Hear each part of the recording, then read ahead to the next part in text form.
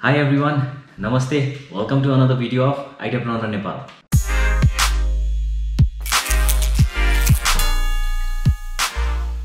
So, with bigger subscriber comes bigger responsibility. भने जस्तै 1 lakh plus चाहिँ हाम्रो सब्स्क्राइबर भइसक्नु भयो भनेपछि मसँगको एक्सपेक्टेसन तपाईहरुको पनि अलिकति बढ्दै नै गयो होला भन्ने चाहिँ मलाई लागिरहेछ। सो मैले यो च्यानल खोलेको देखि अर्को पनि चीज गर्न मन लागेको थियो, त्यो चाहिँ बुक्सहरुलाई लिएर बुक्सहरुको समरी, बुक्सहरुको बारेमा चाहिँ अलिकति नलेज, बुक्सबाट धेरै कुराहरु सिक्न सकिन्छ।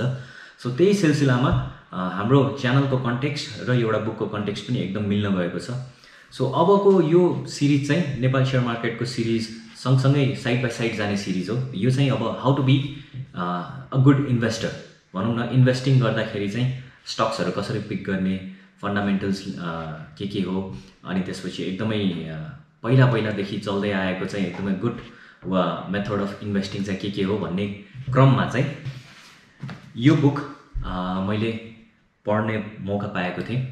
यो बुक कतिजनाले पढ्नु भएको छ, द इन्टेलिजेन्ट इन्भेस्टर। यो बुक चाहिँ के हो भने जस्तै हिन्दू धर्मको ग्रन्थ भनेको गीता हो हैन, क्रिश्चियनको बाइबल हो, त्यस्तै जो पनि लगानीकर्ता हुनुहुन्छ उहाँहरुको लागि चाहिँ यो बाइबल गीता जस्तै हो। So this is considered the best book on value investing by Benjamin Graham. Benjamin Graham भनेको चाहिँ हाम्रो तपाईहरु सबैले नाम सुन्नु नै भएको होला, वारेन बुफे। वारेन बुफेको पनि मेन्टर मानिन्छ। सो उहाँले यो किताब चाहिँ 1949 मा लेख्नु भएको थियो। सो त्यसको चाहिँ रिभाइज्ड भर्जन हुँदा हुँदै आजको दिनसम्म पनि यो किताबले दिने चाहिँ एकदमै धेरै नलेजहरु चाहिँ एकदमै धेरै भ्यालुएबल छ। सो यो सिरिज जुन चाहिँ इन्भेस्टिङ सिरिज हो, how to be an investor, how to pick a stock, यो सिरिजको मेरो बेसिस चाहिँ यो किताबमा रहेर भन्छ। सो यो किताबले भनेकै कुराहरुलाई पनि एक्सप्लेन गर्दै नेपाली परिवेशमा पनि यसलाई लागू गर्दै अगाडि बढ्दै जाँदाखेरि चाहिँ कसरी एउटा बेटर इन्भेस्टर बन्ने, यो कुराको चाहिँ डेफिनेट एन्सर चाहिँ सबैजनाले पाउनुहुन्छ जस्तो लाग्छ। सो यो अराउन्ड 600 पेजको किताब छ। सो यो किताबलाई ब्रेकडाउन गर्दै नेपालको परिवेशमा ढाल्दैखेरि हामी चाहिँ यो भिडियोलाई अगाडि बढाउँ है त। सो पहिलो चीज हामी कुरा गरौँ इन्भेस्टमेन्टको कुरा गरौँ। सो हामी सधैँ एउटा एकदम कमन वर्ड सुन्ने गर्छौँ, लगानीकर्ता, नयाँ लगानीकर्ता, पुरानो लगानीकर्ता। लगानीकर्ता चाहिँ हो के हो को यिनीहरू चाहिँ भन्ने कुरा चाहिँ क्लियर गरौँ। सो यो बुक अनुसार पनि लगानीकर्ता भनेको चाहिँ इन्भेस्टर भनिन्छ र अर्काको कुरा सुनेर लगानी गर्नेलाई चाहिँ इन्भेस्टर भनिँदैन। सो एउटा ठुलो क्वेशनको आन्सर चाहिँ तपाईहरुले पाउनुहुन्छ। तपाईहरु लगानीकर्ता हुनुहुन्छ कि हुनुहुन्न भनेर बुझ्नको लागि पैसा हाल्दैमा लगानीकर्ता भइँदैन, पैसा हाल्दैमा लगानीकर्ता भइएला तर इन्टेलिजेन्ट इन्भेस्टर चाहिँ भइँदैन भन्नाले एकदमै बुझेर राम्रो तरिकाले राम्रो लगानीकर्तामा चाहिँ तपाईहरु बनिनुहुन्न। सो तपाईहरु कुन क्याटेगोरीमा पर्नुहुन्छ यो हेरौँ है त।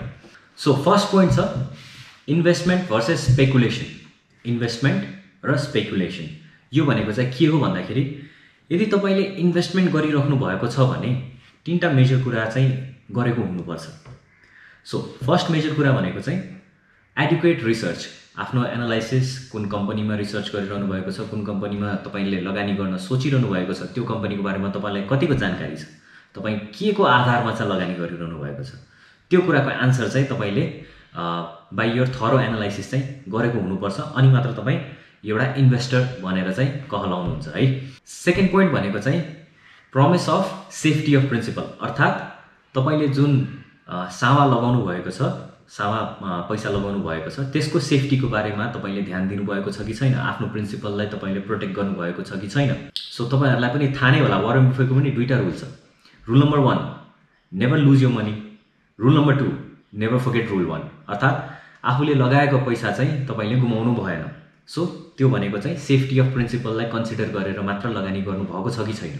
अनि पोइन्ट नम्बर 3 चाहिँ एडुकेट रिटर्न, अर्थात् नर्मल्ली आउने पैसा भन्दा अलिकति बढी रिटर्न एक्सपेक्ट गरेर तपाईले लगानी गर्नु भएको छ कि छैन। ओके, यो तीनटा चीजलाई चाहिँ अब राम्ररी बुझौँ है त। फर्स्ट पोइन्ट थियो थ्रु थरो एनालाइसिस। यो थरो एनालाइसिस भनेको चाहिँ के हो भन्दाखेरि कुनै पनि कम्पनीमा लगानी गर्नु अगाडि त्यो कम्पनीको फन्डामेन्टल एनालाइसिस चाहिँ गरौँ। फन्डामेन्टल एनालाइसिस भन्नाले कम्पनी अहिलेसम्म कसरी चलिरहेको छ, विगतको वर्षदेखि कम्पनी कसरी ग्रोथ भइरहेको छ, डिभिडेन्ड दिएको छ कि छैन, बोनस दिएको छ कि छैन, राइट कल गरेर आफ्नो क्यापिटल रेज गरेको छ कि बोनस दिएर क्यापिटल रेज गरेको छ कि, त्यसको EPS के छ, इन्डस्ट्रीको कम्पेरिजनमा PE रेशियो के छ, रिटर्न अन एसेट्स के छ, डेट इक्विटी रेशियो के छ, यो सबै चिजहरू चाहिँ बुझेर मात्र लगानी गर्नु भनेर चाहिँ यो बुकले पनि भन्छ र एउटा स्मार्ट लगानीकर्ताले चाहिँ यो फन्डामेन्टल एनालाइसिस गरेर मात्र कम्पनीमा इन्भेस्ट गर्नुपर्छ।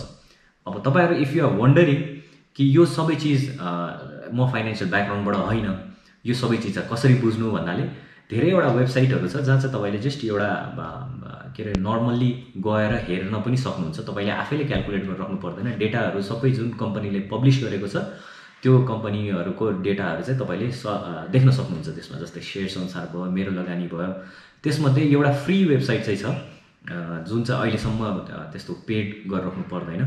सो नेप्से अल्फा भन्ने वेबसाइट छ, त्यहाँ गएर हेर्नुभयो भने चाहिँ तपाईले यो फन्डामेन्टल चिजहरू चाहिँ सजिलै सबै कम्पनीको सरसर्ती हेर्न चाहिँ सक्नुहुन्छ है। फर्स्ट पोइन्ट थियो थरो एनालाइसिस थ्रु फन्डामेन्टल हैन। अनि सेकेन्ड पोइन्ट थियो सेफ्टी अफ प्रिन्सिपल। अब आफूले गरेको सावा लगानीको चाहिँ सुरक्षा कसरी गर्ने त भन्दाखेरि बुकले पनि के भन्छ र हामीले गर्नु पनि पर्ने कुरा चाहिँ के हो भने सबै आफ्नो पैसा एउटै कम्पनीमा खन्याउने हैन या एउटै सेक्टरमा खन्याउने हैन। जस्ट इन केस त्यो सेक्टर डाउन भयो भने तपाईको पुरै सावा नै जोखिममा पर्ने गरेर हैन। सो आफ्नो लगानी चाहिँ विभिन्न सेक्टरमा विभिन्न कम्पनीमा चाहिँ छरिएर लगानी गर्नुपर्छ। त्यसलाई नै पोर्टफोलियो भन्छ। सो मान्छेले भन्या सुन्नु होला मेरो पोर्टफोलियो यतिको छ, मेरो पोर्टफोलियो उतिको छ, म त पोर्टफोलियो बनाउँदै छु। त्यो पोर्टफोलियो बनाउने भनेको चाहिँ के हो भन्दाखेरि डिफ्रेन्ट सेक्टर जस्तै कुनै ब्याङ्कमा हाल्ने, कुनै हाइड्रो पावरमा हाल्ने, कुनै माइक्रो फाइनान्समा हाल्ने, कुनै फाइनान्समा हाल्ने, कुनै म्युचुअल फन्डमा हाल्ने, कुनै डिबेन्चरमा हाल्ने। सो आफ्नो जति पनि लगानी छ त्यसलाई चाहिँ डिभाइड गरेर थोरै हरेक सेक्टरमा लगाइराख्दाखेरि एउटा सेक्टर डाउन हुँदा अर्को सेक्टरले माथि उठाउँछ, अर्को सेक्टर डाउन हुँदा अर्को सेक्टरले माथि उठाउँछ। बुल मार्केटमा सबै सेक्टर अप हुँदाखेरि सबै राम्रो हुन्छ हैन। सो यो कुराले गर्दाखेरि चाहिँ तपाईको मेन जुन सावा हो त्यसको चाहिँ सुरक्षा रहन्छ। अब आयो एडिक्वेट रिटर्न भनेको के हो भनेर हैन। एउटा लगानीकर्ताले चाहिँ लगानी गरिसकेपछि त्यसबाट चाहिँ अपेक्षित प्रतिफल चाहिँ तपाईको एकदमै एडिक्वेट चाहिँ रिटर्न एक्सपेक्ट गर्नुपर्छ भनेर भनिन्छ। एडिक्वेट रिटर्न भनेको एकैचोटी तपाईको हप्ता 10 दिनमा एकदमै धेरै कमाउँछु भनेर लगानी गर्नेलाई चाहिँ इन्भेस्टर भनिँदैन, उनीहरूलाई चाहिँ ट्रेडर भनिन्छ because the risk are higher हैन। सो यो एडिक्वेट रिटर्नको डेफिनेसन चाहिँ के हो भने मार्केटमा तपाईले सेभिङ्स एकाउन्टमा हाल्नुभयो भने कति पर्सेन्टेज तपाईले पाउनुहुन्छ ब्याङ्कमा। सेभिङ्स एकाउन्टमा नभनौँ ल, तपाईले फिक्स्ड डिपोजिटमा हाल्नुभयो भनेपछि 8% 9% पाउनुहुन्छ हैन। या मार्केटमा तपाईले कुनै पनि कोअपरेटिभमा राख्नुभयो भने त्योभन्दा अलिकति बढी पर्सेन्टेज चाहिँ तपाईले आफ्नो लगानीको पाउनुहुन्छ। त्यो चाहिँ नर्मल रिटर्नमा गनियो। अब त्यतिले पुगेन तपाईलाई, त्योभन्दा अलिकति बेसी चाहिँ मलाई चाहियो, त्यही भएकोले नै लगानी गर्ने हो। नत्र त किन र नत्र सिधै लगेर फिक्स्ड डिपोजिटमा हाल्यो भने त आइगयो त पैसा हैन। त्यतिले नपुगेर मलाई यो भन्दा चाहिँ अलिकति बेसी चाहियो भन्ने मनसायले हुँदाखेरि नै तपाईले बढी लगानी गर्ने हो कि नर्मल मार्केटमा जति जे चिज चलिरहेको छ त्यो भन्दा अलिकति बेसी चाहिँ मैले आर्जन गर्ने अपर्च्युनिटी पाउँछु कि भनेर तपाईले लगानी गर्ने हो। सो त्यो एडिक्वेट रिटर्न भनेको चाहिँ 12%, 20%, 25% सम्मकोलाई चाहिँ एडिक्वेट रिटर्न मानौँ न हैन।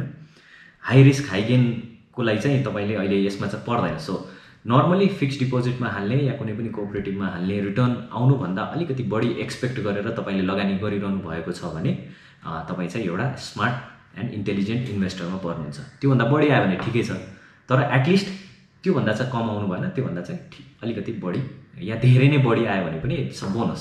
सो एक्सपेक्ट गर्दाखेरि चाहिँ एभरेज कुराहरू भन्नाले धेरै ठुलो एक्सपेक्टेसन पनि नराखिकन लगानी गर्नुहुन्छ भने चाहिँ बल्ल तपाईँ स्मार्ट इन्भेस्टर हुनुहुन्छ। अब यो तीनटा मेजर कुरा चाहिँ एज अ इन्भेस्टरले गर्ने कुरा हो। अब आयो यदि तपाईले लगानी गरिरहनु भएको छ, साथीभाइले के किन्यो, आज यो बढ्छ, भोलि यो बढ्छ, पर्सि यो बुम बुम भनेर मान्छेहरूले भनिरहेको देख्छु, लेखिरहेको हुन्छ कहिले। अब हाइड्रो बढ्ने भयो, अब के अरे हाम्रो फाइनान्स मिनिस्टर पनि एकदमै पहिला लोड सेडिङ हटाउनु भएको फाइनान्स मिनिस्टर आउनु भएको छ, अब हाइड्रो चाहिँ एकदमै बढ्ने भयो भने यो सबै चिज भनेको चाहिँ स्पेकुलेसन हो। स्पेकुलेसन कसैको भरमा तपाईले सेयर किन्दै हुनुहुन्छ या कहीँ पनि केही पनि चिज सुन्नु भएको भरमा तपाईले आफ्नो एनालाइसिस बिना सेयर किन्दै हुनुहुन्छ, साथीले किन भनेकोले किन्दै हुनुहुन्छ, ब्रोकरले किन भनेकोले किन्दै हुनुहुन्छ भने चाहिँ तपाईँ स्मार्ट इन्टेलिजेन्ट इन्भेस्टरमा चाहिँ पर्नु भएन, तपाईँ स्पेकुलेटरमा पर्नुभयो। तर एउटा कुरा चाहिँ के हो, आफ्नो एनालाइसिस बिना तपाईले यदि किन्नु भएको छ भने सर्ट टर्ममा या कहिले न कहिले चाहिँ तपाईले फाइदा त गर्नु नै हुन्छ होला हैन, तर घाटा पनि एक न एक ठाउँमा गएर चाहिँ एकदमै नराम्रो घाटा पनि बेहोर्नु पर्ने चाहिँ स्थिति आउन सक्ने सम्भावना पनि एकदमै धेरै हुन्छ। सो त्यसले गर्दाखेरि स्पेकुलेसन नगर्नु, स्पेकुलेटर नबन्नु, केही न केही चाहिँ रिसर्च गर्नु, किनभने पैसा कमाउन सजिलो छैन र मेहनत गरेर कमाएको पैसाको वर्थ पनि हुन्छ। सो त्यसले गर्दाखेरि एनालाइसिस गरेर बुझेर सुन्नु सबैको, गर्नु आफ्नो मनको, आफ्नो एनालाइसिस गरिसकेपछि बल्ल मात्र आफ्नो पैसा चाहिँ कुनै पनि स्टकमा हाल्नु होला। That's how you become intelligent investor. अनि अब कुरा गरौँ इन्भेस्टमेन्ट किन गर्ने त, हामीले इन्भेस्टमेन्ट किन गर्ने त। अब यो बुकले पनि के investment why should you invest भनेको कुरा चाहिँ यसको एन्सर भनेको तपाईले सुन्नुभयो होला, इन्फ्लेसन हरेक देशको इन्फ्लेसन यो पर्सेन्टले बढ्यो यो पर्सेन्टले घट्यो भनेर सुनिरहनु भयो होला। यो इन्फ्लेसन भनेको के हो त? यो इन्फ्लेसन भनेको केही पनि होइन, जस्ट महँगाई हो। जुन कुरा अहिले 100 रुपियाँमा पाइन्छ 1 वर्षपछि त्यो कुरा 100 रुपियाँमा पाइँदैन। त्यो कुराको भ्याल्यु 110 120 पर्ला, कति पर्ला हैन। पहिला भने थियो, हाम्रो सुनिन्छ नि, हाम्रो बाउबाजेले भन्छ नि, पहिला 1 रुपियाँमा यति चामल आउँथ्यो, यति के अरे चिउरा आउँथ्यो भनेर सुनिन्छ। अहिले 1 रुपियाँमा केही पनि आउँदैन, अहिले इनफ्याक्ट 100 रुपियाँमा पनि केही पनि आउँदैन। सो पैसाको भ्याल्यु डिक्रिज हुँदैछ, सामानको भ्याल्यु इन्क्रिज हुँदैछ भन्नाले इन्फ्लेसन चाहिँ बढिरहेको भनिन्छ हैन। अब सिम्पल हिसाब किताब गर्नु चाहिँ सेभिङ्स एकाउन्ट खोल्नु भयो भने तपाईको ब्याङ्क एकाउन्टमा यदि तपाईको पैसा हाल्ने बानी छ भने सेभिङ्स एकाउन्टमा कति छ होला म्याक्सिमम? सबैभन्दा राम्रो ब्याङ्कले कति दिन सक्ला त तपाईलाई इन्ट्रेस्ट?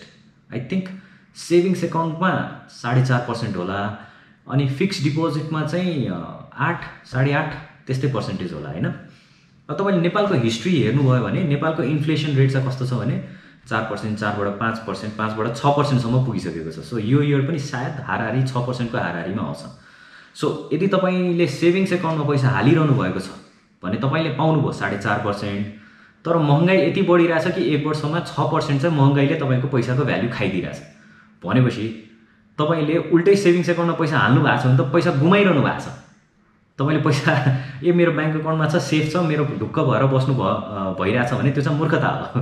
सेभिङ्स एकाउन्टमा पैसा तपाईको 4.5% आइरहेछ, महँगाईले 6% खाइरहेछ भनेपछि तपाईको त 1.5% त लस भइरहेछ हैन। तपाईले एफडीमा हाल्नुभयो, एफडीमा 8.5% मा हाल्नुभयो भनेपछि तपाई अब ढुक्क भएर बस्नु, म त वर्षको 8.5% मेरो पैसाको ब्याज आइरहेछ भनेर आएको छैन। 6% त तपाईको इन्फ्लेसनले खाइरहेछ, तपाईले जम्मा 2.5% को नाफा मात्र गरिरहनु भएको छ वर्षमा।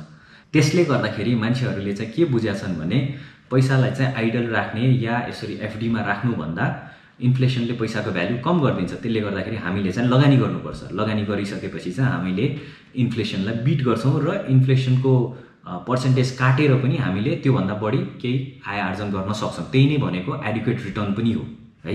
So that's why you should invest and not put all your money in savings account or FD.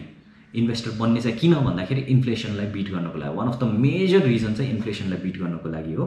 अनि अर्को मेजर भनेको त तपाईको वेल्थ जेनेरेसनको लागि हो। इन्भेस्ट गरिराख्नु भयो भने तपाईको chances of growing the wealth kips on increasing more and more. All right guys, धेरै लामो भिडियो बनायो भने सबैजनाको रिटेन्सन पावर पनि धेरै हुँदैन अनि त्यसपछि बोर पनि लाग्न थाल्छ। यो एकदमै के भन्ने टेक्निकल टपिक र एकदमै सब्जेक्टिभ टपिक भएकोले गर्दाखेरि सर्ट भिडियो बनाएर यसलाई चाहिँ राम्ररी एक्सप्लेन गर्ने चाहिँ मेरो प्रयास रहनेछ। सो आजको भिडियोलाई यति नै। नेक्स्ट पार्ट लिएर आउँछु। नेक्स्ट पार्टमा चाहिँ म यो बुक अनुसार डिफेन्सिभ इन्भेस्टर भनेको के हो, एन्टरप्राइजिङ इन्भेस्टर भनेको के हो, अनि मार्जिन अफ सेफ्टी भनेको के हो, डिफेन्सिभ इन्भेस्टरले कसरी स्टक पिक गर्ने भन्ने कुराहरू चाहिँ नेक्स्ट भिडियोमा लिएर आउँछु। So until then, thank you so much again for watching this video. Do like, share and subscribe our channel.